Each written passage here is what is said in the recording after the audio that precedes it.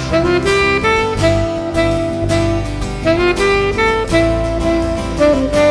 Overwhelmed, but I won't break. Through this battle I will say, your grace will be enough. Your grace will be enough. Under fire we won't fall. We will never be alone.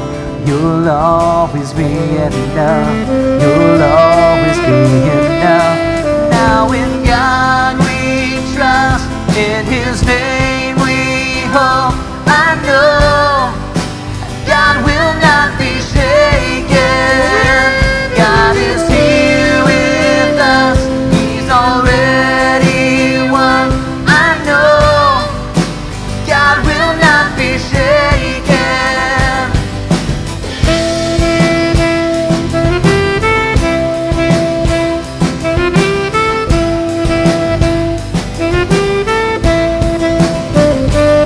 We will follow where you go.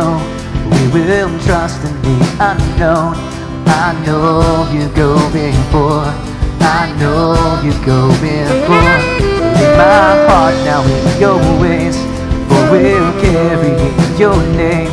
Your promise never fails. Your promise never fails. Now in God we trust, in His name we hope. I know God will not be shaken. God is here with us. We've already won. I know God will not be shaken.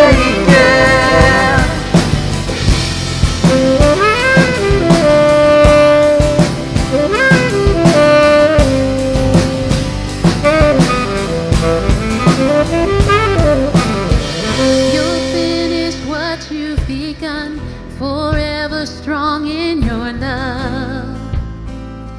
Your name is sure, and you will fight for us, our hearts forever secure. In you alone, you'll finish what you've begun, forever strong in your love.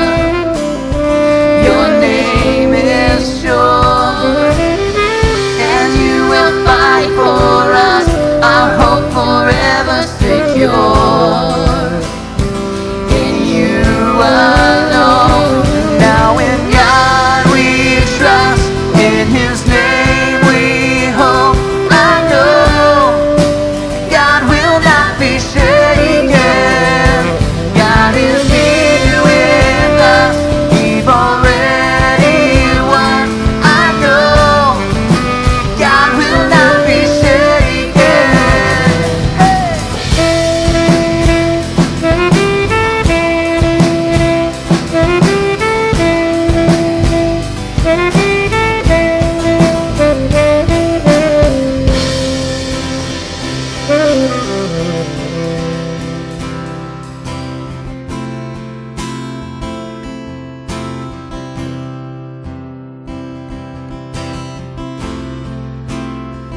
How great the chasm that lay between us. How high the mountain I could not climb. In desperation I turned to heaven and spoke your name into the night. And through the darkness your loving kindness tore through the shadows of my soul. The work is finished, the end is written. Jesus Christ, my living hope. Who could imagine so great a mercy? What heart could fathom such boundless grace? The God of ages stepped down from glory to wear my sin and bear my shame. The cross has spoken, I am forgiven. The King of Kings calls me his own. Beautiful Savior, I'm yours forever. Jesus Christ, my living hope.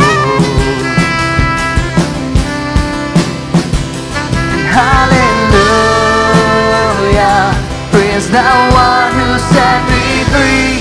Hallelujah, death has lost its grip on me. You have broken every chain. There's salvation in your name, Jesus Christ, my living hope. Hallelujah, praise the one who set me free. Hallelujah, death has lost its grip on me. You have broken every chain. There's salvation in your name, Jesus Christ, my living hope.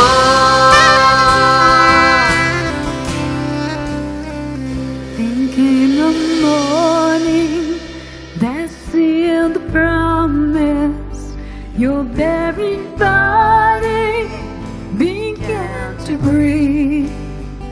And of the silence, the roaring lion declared the grave has no claim on me.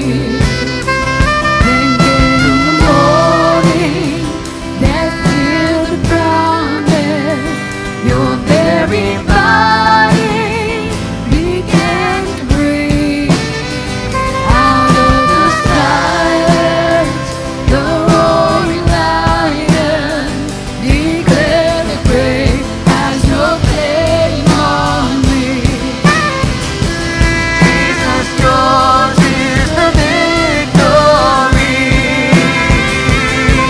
Whoa, hallelujah, praise the one who set me free. Hallelujah, death has lost its grip on me. You have broken every chain. There's salvation in your name, Jesus Christ, my living hope. Hallelujah, praise the one who set me free. Hallelujah, death has lost its grip on me. You have broken every chain. There's salvation in your name, Jesus Christ, my living hope. Jesus Christ, my living hope. Oh God, you are my living hope.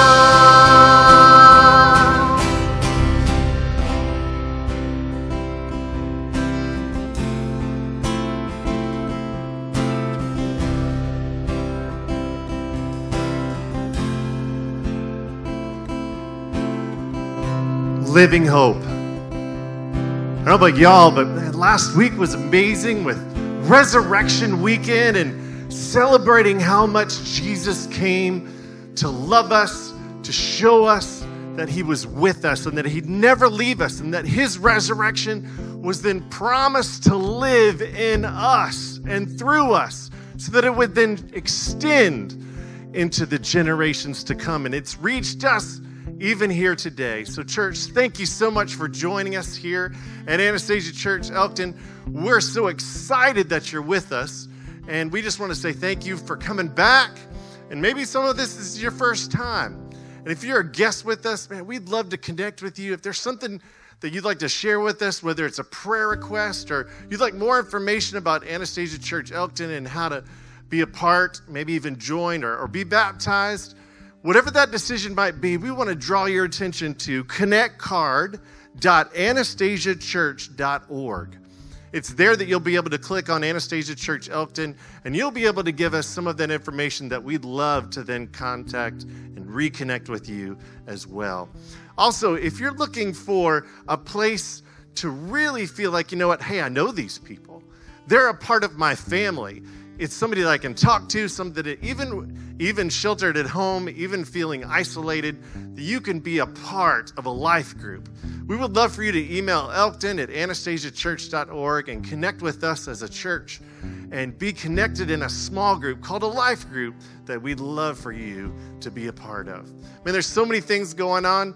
I don't know about you, but I'm gearing up for something I hear that's going to be happening on Wednesday, April 29th. It's a worship night. It's all Anastasia worship teams coming together to worship Lord, to give him praise. And that's going to be Wednesday night, April 29th at 6:30. And you'll need to go to our Facebook pages to see that in order to be a part of that premier worship night together as we praise the Lord. So you know what? I think we need to greet each other. I think we need to come together. I think we need to let everybody know that, you know what? Hey, we might be at home, but we can be excited that we're at church together. So what I want you to do is I want you to kind of give one of something fun, maybe even something like this. Give me a sprinkler, all right? Something like that. Or, you can give it a little, yep. Oh, yeah. Come on. The sound guys right now they're just doing this. So whatever that is, whatever that thing is in your heart, give it to somebody in your house. Let them know the love of Jesus. We're so thankful that you're with us. And thanks again for being with us here at Anastasia Church Elkton.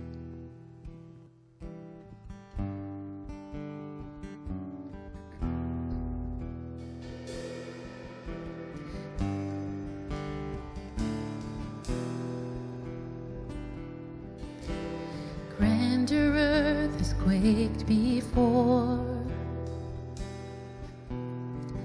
moved by the sound of his voice. Seas that are shaken and stirred can be calmed and broken from my regard. Through it all, my eyes are on you. And through it all, it is well. And through it all, my eyes are on you. And it is well with me.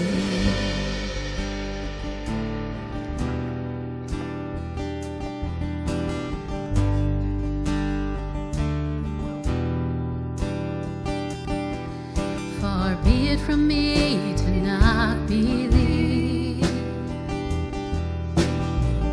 even when my eyes can't see. And this mountain that's in front of me will be thrown into the midst of the sea. And through it all, my eyes are on you. Through it all, it is well. And through it all, my eyes are on you. It is well. It is well. So let go, my soul, and trust in him. The waves and winds still know his name. So let go, my soul, and trust in him. The waves and winds still know his name. So let go, my soul, and trust in him. The waves and winds still know his name. The waves and winds still know his name.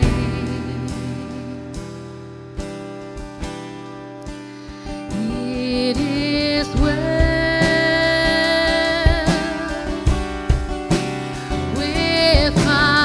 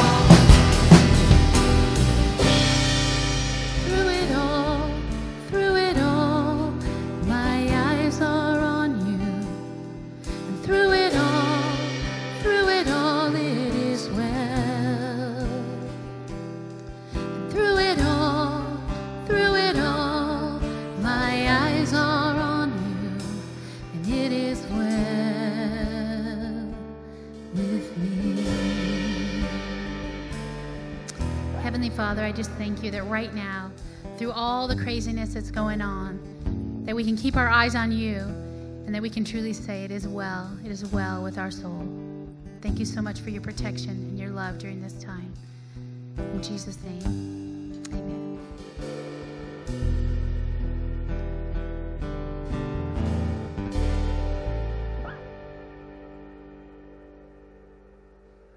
Howdy. So, we finished our series, Show and Tell. I don't know what I liked more. Was it the showing? Was it the telling? I don't know. But now we're into a brand new series, and that's going to be Raw. Psalms speaking to mental health. A lot of connotations with the word raw. It's, that chicken is raw. And it's never raw unless you got some psychopath cooking for you. It's like undercooked. That sushi is raw. I don't think anyone ever says that. Those dance moves are raw. I think kids used to say that, and now they say something like, that's fi, or I don't know what they say anymore. I'm almost 50. But you can be emotionally raw, and that happens to me quite often. And then I can feel raw because of my anxiety. Because of my anxiety, I oftentimes feel very raw. Mason gave me 3 topics to potentially talk on. And as soon as he said anxiety, I was like, yes, I am actually an expert in not dealing with anxiety very well. I'm an expert at dealing with anxiety in some very unhealthy ways. And then, thanks to Jesus Christ coming into my life, I learned how to cope with anxiety in a much healthier fashion. So that's what I'm going to be talking to you about today. So when I think about anxiety, I think of a version of me sitting at a bar at an airport. And I'm looking at the clock on the wall, and I know that time is continuing to progress, and I will be at some point getting on an airplane. And that airplane is going to take off, and I am going to be flying through the air at 30,000 feet, 600 miles per hour in a carton, almost like I'm an egg in a carton, flying through the air. Terrified me. So what would I do with my anxiety? I would take my anxiety and I would push it down, down, down, deep into my stomach, and I would pour beer on top of it. That's literally what I would do. I was afraid that my anxiety was something that other people could not only hear, but they could see. And so I would push it down and I would try and drown it with beer. But that doesn't work. It doesn't work. It fails miserably. Kind of like if your neighbors are making a lot of noise and you try to put a pillow over your head, you can still hear it. It doesn't really help. So I kicked it up a notch. And I think that's the general trajectory of people that are abusing alcohol. I went to a doctor and I was prescribed medication so I could take that pill before the flight.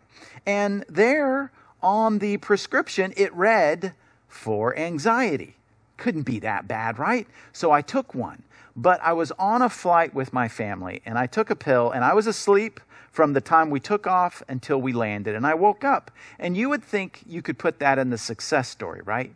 Not so much. I felt like I had somehow failed as a father because I wasn't there for them. What if they needed me, right? What if they needed me and I wasn't there for them? So I had to do something. I had to change. About 3 months after that event, I gave my life to Jesus Christ.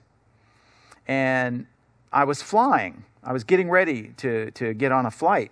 And I was sitting there, and I had my little pill in my palm.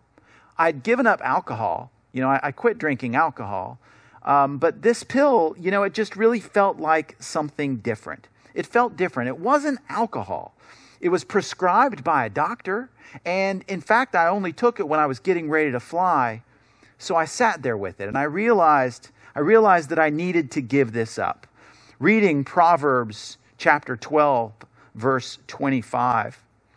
Anxiety in a man's heart weighs him down, but a good word makes him glad. See, the problem was I was trying to deal with the anxiety. I was trying to help it. I thought this little pill could help me. And instead of giving it to God, I thought I could deal with it. So again, I sat with that little pill in my hand. I bowed my head and I prayed. And I would like to do that with you right now. Lord, this pandemic, it's like it's grabbed us and it has shaken us. And I wonder what's going to be left after, when we get to go about our daily routine, because I know that people stuck at home, cooped up together, don't always cope with their anxiety extremely well. I know that there are young people right now who are thinking about coping with anxiety in ways that are not healthy. Drugs and alcohol. And I know that there are parents, there are elders, there are guardians, there are mentors in these houses that are supposed to be watching young people, and they're doing the same thing. I just pray, God, that we can learn to cope with our anxiety in a healthy fashion. And that is just give it to you, God. Thank you, Lord, for giving us what we need. And that is we can become the best versions of ourselves when we lean into you, when we give our lives to you. For all these things in your name, Lord. Amen. I wouldn't want to refer to myself as wicked. That doesn't seem like an accurate title for me. I was really only hurting myself, right? And how many people have you heard with issues with drugs and alcohol say, I'm only hurting myself? Yeah. Well, I would like to talk about someone who handled anxiety extremely well, and that is young David, who wrote most of the book of Psalms. So we're going to be looking at Psalms 37, verses 1 through 5, but first I want to give you a little backstory when it comes to David and who he is. Before we read, let's talk about who wrote this. So David was a shepherd, sleeping underneath the stars, weathering storms. What did he know about anxiety? Did you hear what I just said? David was a boy sleeping under the stars, fighting off coyotes and wolves and wild dogs. He's a boy trying to fight off all these animals. When I was clickety-click typing this sermon, a storm came through St. Johns County Monday, and the lightning and the thunder was so bad I went inside. I was in a covered, screened-in porch, safe, and I still went inside. David was a boy and had no place to hide when, he was beneath the elements. What did he know about stress? What did he know about anxiety? A lot. So Samuel is being tasked by God to find a new king because Saul has really turned his back on the Lord. So God motivates Samuel to show up at the house of Jesse, and Jesse's got 8 sons. Oh, that poor mother, right? 8 sons. And so when Samuel walks through the door, he sees Eliab, and Eliab is this great-looking kid, and he's tall, and he's twisted steel, and a crown is going to look amazing on him. And Samuel's like, hey, God, we found our guy. And God's like, no, that's not our guy. He's like, really? Oh, he would have looked so good in a crown. You're not the one. Go on. He does this with 6 other sons. And then finally, Samuel looks at Jesse and he's like, you got any more? And Jesse's like, yeah, I got David, shepherd, out in the field watching sheep. That's the guy. David's the guy. And he is, in fact, going to become king, because here's the point. If you feel alone and you feel unappreciated, all you need is God. And as long as God loves you, he owns and rules everything, you're going to be all right. So, I always like to give a little backstory, right? But here is Psalm 37, verses 1 through 5, and let's read. Fret not yourself because of evildoers. Be not envious of wrongdoers. For they will soon fade like the grass and wither like the green herb. Trust in the Lord and do good. Dwell in the land and befriend faithfulness. Delight yourself in the Lord, and he will give you the desires of your heart. Commit your way to the Lord. Trust in him, and he will act. See, Psalm 37 is basically how all things work. It's contrast, creating definition. All things work like that. This is hard. This is soft, right? That's how it works. So in Psalm 37, 1 through 5, we've got what is good versus what is wicked. I believe that we please or disappoint the Lord with our actions. I believe we do that. And when you trust in the Lord and you do good and you dwell in the land and you befriend faithfulness, things are going to go extremely well for you because you are pleasing God. Where I think we get tripped up in reading these verses is in taking them actually literally, a literal interpretation of them. Like, if I am just patient and I do what God wants me to do, he is going to chop down my detractors. He is going to chop them down left and right. And if I am patient and I bide my time, in 6 verses we have verse 11, and that is the very famous, the meek shall inherit the earth and shall delight ourselves in the abundance of peace. The meek shall inherit the land and delight themselves in abundant peace. So if I'm just patient and wait, God is going to give me everything. I am going to have wealth, and my enemies and my detractors better run for cover because look out, that guy Mike, he's a Christian. You're about to get served by God himself. We're missing the point. If I have very little and I dine with Christ every evening, I pray and I invite him into my meal to dine with me, how am I not a king? If I pray and have a connection with Christ and I walk with Christ, how am I not a king?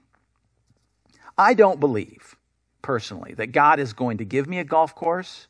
I don't believe that God is going to give me a Ferrari for being meek. I don't believe that. What I do believe, though, is that in turning my heart to the Lord and repenting, I free myself from the traps that ensnare others. And that's a really big deal. We will see those that choose a path away from the light, away from the Lord, being cut down by their own folly. It's not God that's going to have to cut them down. They're going to do it to themselves by their own poor decisions. So what about the meek inheriting the earth? In Greek literature, the word meek actually meant gentle or soft. So what does that mean? That means that the Holy Spirit fills us when we accept the gift that is being offered. In Genesis, God tells humanity that all of this is yours and you're going to have dominion all over it.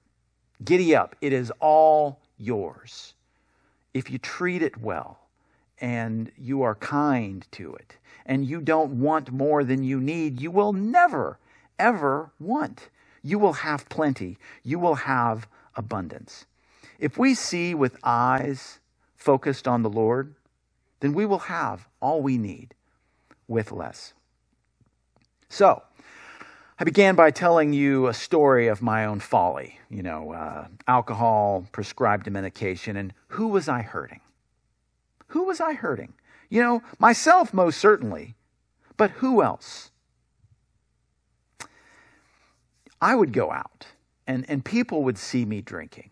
And when I was going out and drinking, it sent a signal. And that signal is, I'm okay with this, obviously. This is a way that I choose to live. And I think you should be living this way as well. I was smiling and I was laughing. But what people didn't see was me in the morning. And I wasn't smiling and I wasn't laughing. I was feeling a great deal of anxiety. And the reason why I was so anxious is because I was worried that someone else would find out that I had this drinking problem. And I wasn't coping with it. I was afraid that someone else would find out that I was unworthy and I had this huge issue. check this out. I actually wanted to invent, and this is how sad it is, I actually wanted to invent a cover that would literally go on my recycle bin. It would cover the contents of the recycle bin. So when I put it out by the road, people couldn't walk by and say, oh my goodness, whew, that guy's got a drinking problem. You see, I could just cover it up. It'd be like some kind of recycled plastic, and the guy could take it off and throw it in the recycling bin, throw it all away. What a great, wonderful idea. That's how we often think, isn't it? I mean, we think that if we've got a fear, we can take a drink or we can take a bill. And when we've got shame, we can just put a cover over it. Or we could actually deal with the issue itself. Take it to the foot of the cross. Behind me. Take it to the foot of the cross. Push it there and leave it there. That's what we do.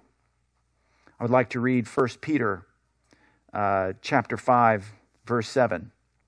So I sat with that pill in my hand, and I began to pray. Cast all your anxieties on him, because he cares for you. There I was. I had the pill in my hand. People were lining up to get on the plane. I'd already given up alcohol. I was a Christian at that point. I was back, and I took that little pill. No one would notice. I was alone. It doesn't even have a smell. My family wasn't with me. Nobody would know. So I took the pill, and I stood up, and I walked over to the garbage can, and I threw it away. And the reason why I threw it away was obviously because I wondered if would I be strong enough? Would I be strong enough during that flight if I started to feel fear? I didn't trust myself, so I threw it away. It was that moment that I felt that, I could no longer be tempted by drugs and alcohol, and I never took another drink, and I haven't taken another pill since. Let's read Psalm 37, verse 23 and 24. The steps of a man are established by the Lord when he delights in his way. Though he fall, he shall not be cast headlong, for the Lord upholds his hand. Yeah. And Psalm 37, verses 39 and 40. The salvation of the righteous is from the Lord. He is their stronghold in the time of trouble. The Lord helps them and delivers them. He delivers them from the wicked and saves them because they take refuge in him. It wasn't me, that found the strength. It was God that gave me the strength to take my crutch and put it down. Now, here's a really important thing about a crutch. If you put your crutch down, you've got to tell everybody you know that you have just put this crutch down. So if you place your crutch down on the ground, make sure you tell everybody you know that you have done this. Because what if you stop smoking? In your heart, you know that you have stopped smoking. And 12 hours have gone by and you haven't yet been tempted and you really haven't seen anyone else. And then after that 12 hours, you still haven't told anyone. Someone comes up to you and says, hey man, you want a cigarette? And you're like, yeah, I do. When you light that cigarette, that person can't say, wait a minute, didn't you stop? So 1, you got to tell everybody. 2, you got to surround yourself with Christian brothers and sisters that are going to support you in this decision that you're making. Amen. Most certainly. When you put down a crutch, make sure you tell people. So, my anxiety was the kind that I prayed and I was freed from it. Maybe yours is as well. Maybe that's your kind of anxiety. But God is a healer, and God uses our remarkable frontal lobes and creates some amazing physicians. And I want to tell you this. Maybe that pill that you take that makes you feel normal is an answered prayer. For me, I could just pray, and get rid of my anxiety. But maybe you've got an issue, and that pill that you take is the very pill that makes you feel normal again. Maybe that pill is an answered prayer. And if that is the case, amen, my brother and sister. If you are experiencing anxiety, though, and you're coping with it in a way that's causing you shame, you're waking up in the morning and you realize that what you're doing to cope with your anxiety is making you feel worthless and powerless and just shame, it's going to get worse. I'm a man from experience that can tell you that. So take that shame, leave it at the foot of the cross. Give your anxiety to the Lord, be healed, and you will most certainly learn to heal others. Philippians chapter 4, verses 6 and 7. Do not be anxious about anything, but in everything by prayer and supplication with thanksgiving, let your requests be made known to God. And the peace of God, which surpasses all understanding, will guard your hearts and your minds in Christ Jesus. Yeah, surpasses all understanding? Oh, man. The peace that I felt after I threw that pill away and stopped, I used to be terrified of flying. I'm not anymore. Hey, I don't like turbulence to this day, but you can ask my wife. She'll tell you. The person who I was before and after giving it all to the foot of the cross is a very different human being. Matthew 11, verse 28. Come to me, all who labor and are heavy laden, and I will give you rest. Jesus takes our anxiety and turns it into our victory. I want to finish with a prayer. This prayer was actually written by a Christian counselor. So let me share that with you and have a couple parting words, and we'll say deuces.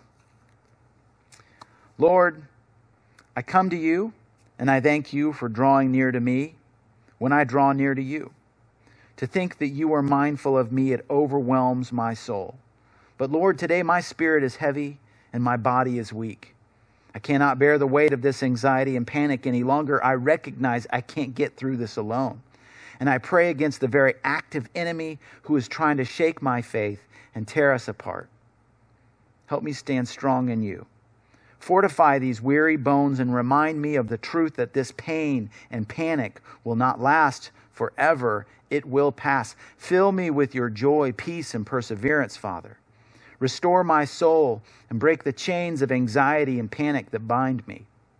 I trust you with my panic, and I know that you have the power to take it all away. But even if you don't, I know I don't have to be a slave to my fear. I can rest in the shadow of your wings, and I will rise and overcome by your unwavering strength. In Jesus' name, amen. So, connect with us, church.